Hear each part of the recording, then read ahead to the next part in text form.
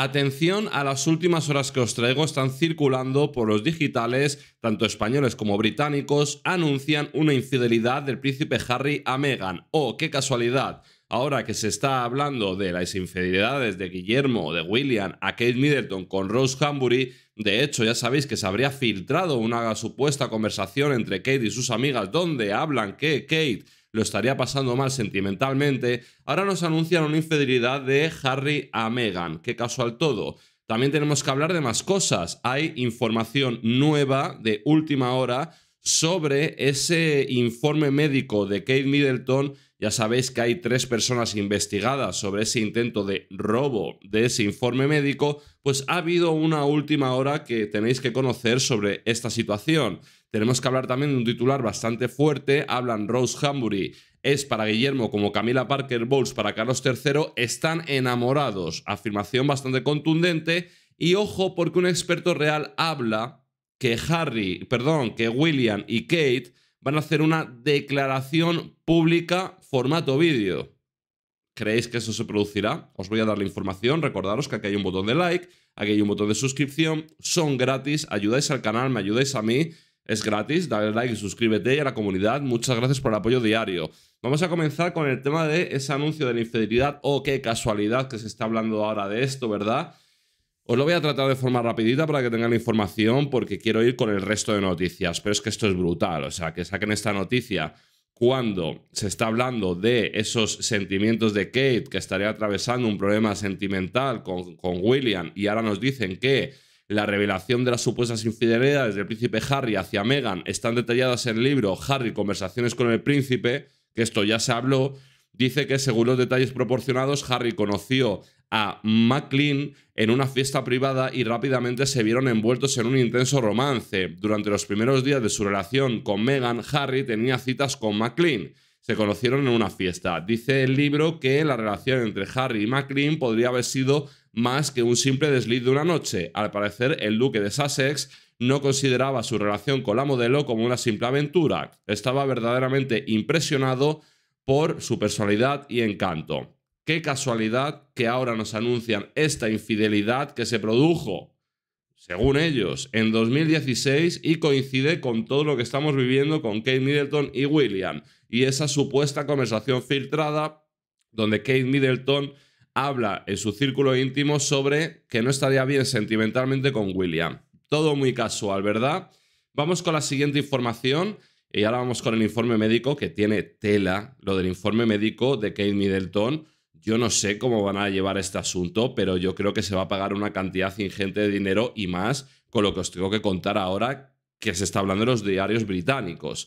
Pero aquí lo que hablan en concreto es que William y Rose Hanbury estarían profundamente enamorados. Cuidado con esto, ¿verdad?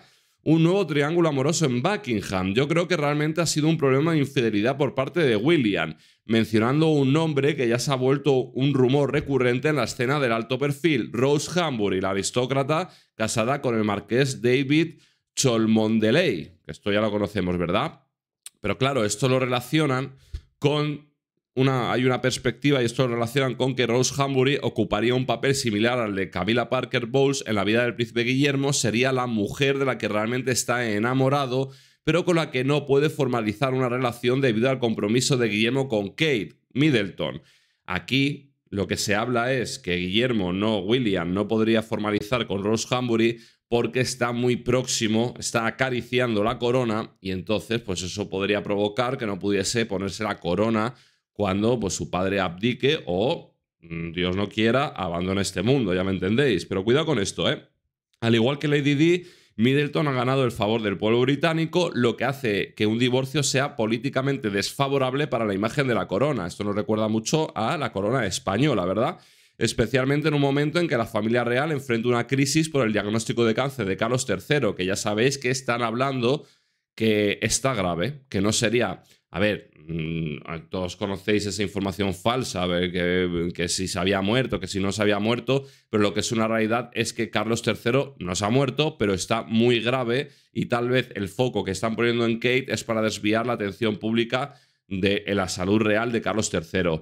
Parece que el título del príncipe de Gales viene con una carga kármica donde la responsabilidad real supera al verdadero amor. En medio de esta agitación en el Reino Unido, los británicos esperan que en esta ocasión sí puedan ver a su amada princesa Kate ascender al trono. La gente quiere a Kate Middleton. El pueblo británico quiere a Kate Middleton. No se va a producir ese divorcio, pero cada vez más voces hablan que Guillermo está enamorado de Rose y Rose de Guillermo, de William. ¿Qué opináis vosotros? Vamos con el informe médico. Esto es brutal, ¿eh? O sea, el titular es brutal. Esto es del diario The Sun, ¿vale? Pero está en más diarios. Clínica incumplimiento. Dice, los registros de los pacientes en el hospital de la princesa Kate, London Clinic, estaban fácilmente disponibles para médicos y enfermeras, según descubrió un organismo de control. Es decir, os voy a dar la información y ahora vamos con ese anuncio formato vídeo o esa aparición formato vídeo de Kate y William. Pero es que esto es grave. Es que esto es muy grave. No estamos hablando, según esta información, que sea difícil, que tengan que hackear la base de datos de London Clinic para obtener la información. No. Sino que a golpe de clic, a golpe de ratón de ordenador, a golpe de darle una tecla, podrían acceder fácilmente cualquier médico o enfermera al parte médico, en este caso de Kate Middleton. Dice, actualmente 3 trabajadores de London Clinic están siendo investigados por acusaciones de intentar acceder a los registros médicos, que esto ya os lo he comentado, ¿verdad? Pero es que dice que los registros de los pacientes en el hospital investigado por un presunto, dicen aquí truco, pero es hackeo o tal, dice, para obtener acceso a los detalles médicos de la princesa de Gales estaban fácilmente disponibles para los médicos y enfermeras, según describió anteriormente un organismo de control.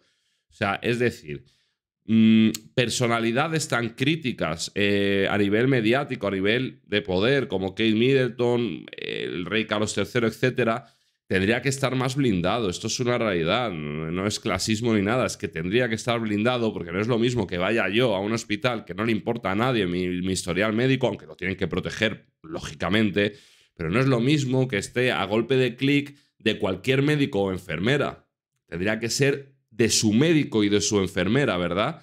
Dice que, pero un informe de la Comisión de Calidad de la Atención CQC concluyó que los registros se almacenan de forma segura en la clínica de Londres, donde la princesa de 42 años permaneció durante 13 días en enero. Claro, esto se guarda de forma segura, sí, está segura, pero puede acceder cualquiera, ese es el problema, ¿verdad? Los inspectores elogiaron al personal por tratar a los pacientes con compasión y dignidad, así como por respetar su privacidad y dignidad, ¿vale? Pero básicamente dice que estos 3 trabajadores están siendo investigados por acusaciones de que intentaron acceder a los registros. Es que no es que intentaron, es que si se demuestra esta información de The Sun, simplemente estaban a golpe de clic. Es que, por ejemplo, John es el médico de Kate, entonces lo lógico es que en una información tan sensible como la de la princesa de Gales, es que solo John pueda acceder al perfil o informes médicos de Kate, pero según esta información puede acceder cualquiera que esté por allí acreditado y trabajando como enfermera o médico. Esto es grave, ¿eh? No sé si es la dimensión que cogerá, pero esto realmente es grave. Vamos ahora con ese supuesto anuncio. Dice, el príncipe William y la princesa Kate podrían hacer una declaración pública. Hay mucho que quiere decir. Dice que, lo dice esta persona, ¿vale? El príncipe y la princesa Gales podrían hacer una declaración pública antes del regreso de Kate a sus funciones públicas. Dice que los chiflados de las conspiraciones y los chismes vergonzosos han difundido disparates absurdos sobre el paradero y la condición de Kate desde la operación. Esto es lo de siempre. Aquí están siendo muy listos porque esto, lógicamente, es una orden de palacio. O sea, a mí que no me vendan la moto, porque, como por ejemplo, hemos visto a Helen Wade cómo esparce la versión oficial por todas las televisiones que ha pasado por aquí en España, cuando sabemos que hubo una orden a gran escala para suavizar y silenciar el tema. Es que esto es obvio. Entonces aquí lo que están haciendo es mezclar, lo hemos dicho muchas veces, pero es la realidad, mezclan las teorías locas de abducciones, de clones, de muerte, de no sé qué, con problemas sentimentales, problemas de salud mental derivados de infidelidades de William con Rose Hanbury. Quieren mezclar todo para quitar peso a lo que podría ser la verdad y que solo se compre la versión oficial.